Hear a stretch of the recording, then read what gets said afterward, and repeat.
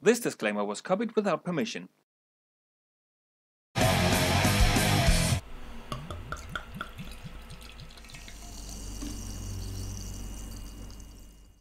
Cheers, quaffers, guzzlers, swiggers, sippers, and all other good people out there.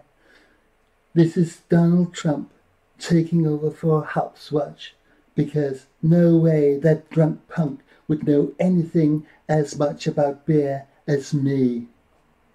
Nobody knows as much about beer as me. I have tremendous knowledge, and that's why I'm taking over this channel, just like I'll take over the presidency of the United States eternally on the 3rd of November. Don't forget to vote for me, of course, though it doesn't matter really, because no matter how the fake election goes, I will be president anyway. It'll be a continuation. It'll be the greatest continuation ever. Just you wait and see. It'll be great. It'll be huge. It'll be greater than in the country of my grandfather in the 30s. Anyway, today we'll have...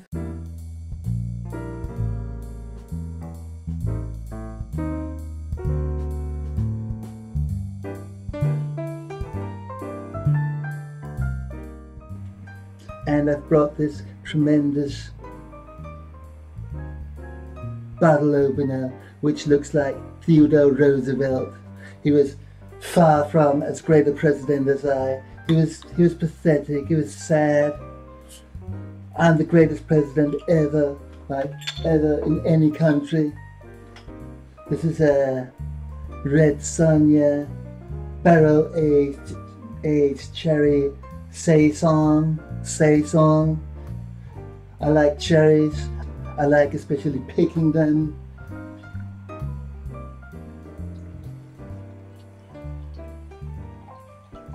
And while I'm pouring this glass, I don't think I can really keep up with it anymore. That was my Donald Trump impersonation. And the thing is about this brewery of today, Broaden Build from Copenhagen, that they kind of succumbed to the coronavirus, which is of course very sad. But I mean, no brewery would want anyone to do a Donald Trump impersonation while reviewing their beers, I guess. So I wanted to do it as careful as I could, and I thought that the perfect occasion would be a brewery that unfortunately doesn't exist anymore. I bought this beer and 3 others from the brewery in a local shop, local to the place that I live, the region of Denmark where I live.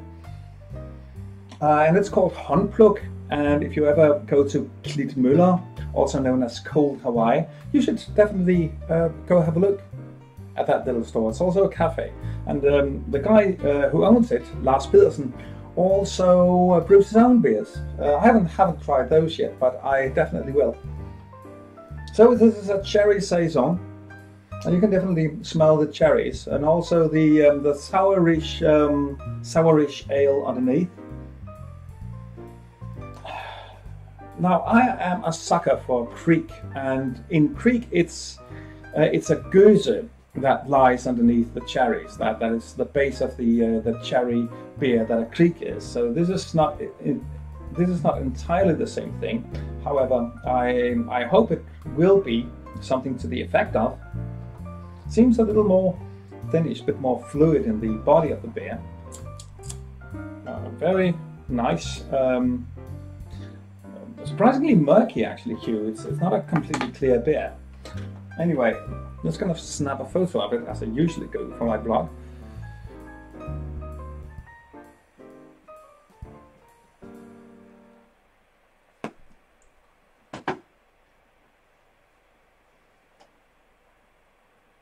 So sour, a bit wheatish, or a bit there's a touch of yeast in the smell, which is actually not a good sign, but not necessarily a problem once you get to taste it.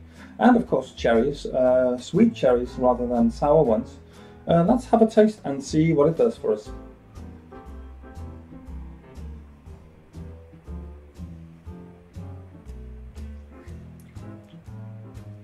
Very nice, refreshing taste. Nice sour expression as well.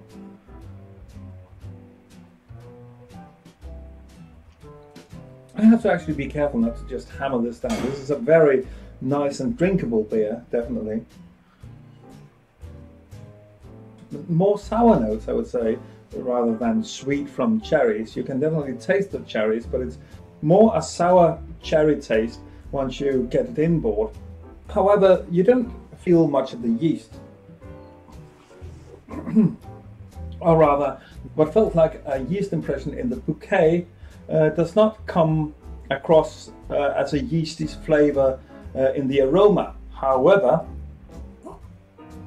whatever made the yeast impression is still present in the beer itself, in the aroma, but not as yeast, more like a base sour taste, kind of in the direction in the middle between lemon and vinegar. Not in an unpleasant way though.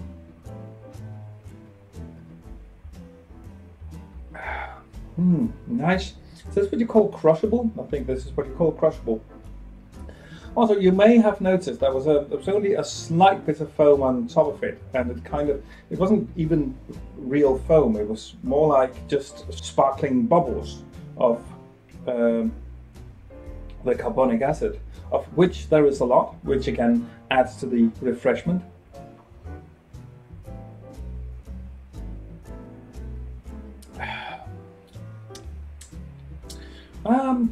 Could still do with a bit more fleshy, I would say, flavour. It's a bit vague exactly what they wanted to accomplish with this beer. So what I get is a basically, admitted, a refreshing sourness with a nice, sparkling, fresh mouthfeel. However,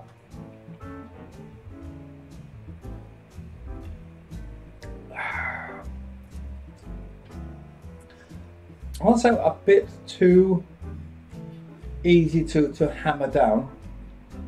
It kind of lacks contour and edge. On the positive side again, we have the sour cherries.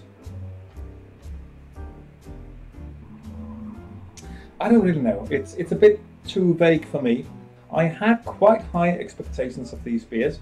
I mean, one thing is they were expensive, but that is what is to be expected when you buy them at a very small local shop, which also works as a cafe. You get to pay cafe prices.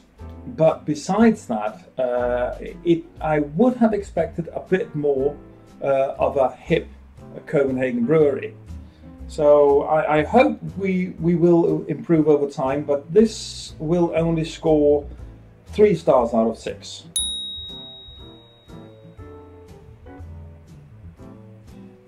And I guess that will be that. This is Donald J. Trump tuning out and asking you kindly to vote for me on the 3rd of November, though it doesn't really matter.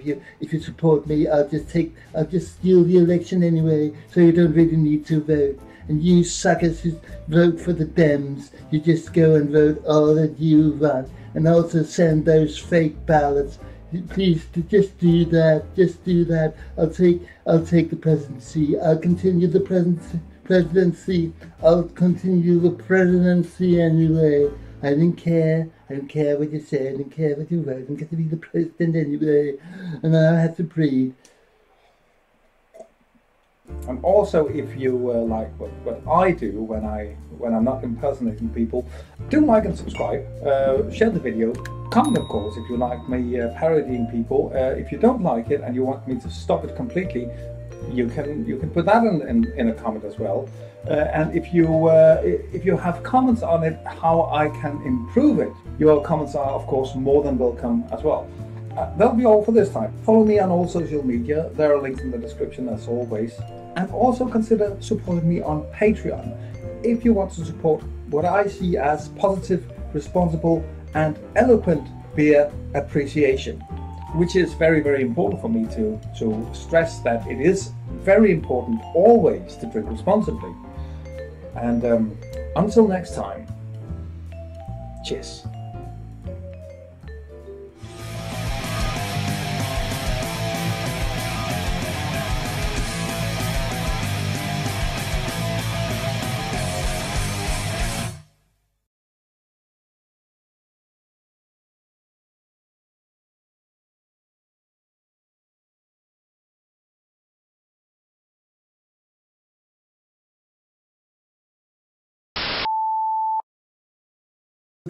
just like I'll take over the presidency of the United States eternally on the 3rd of November.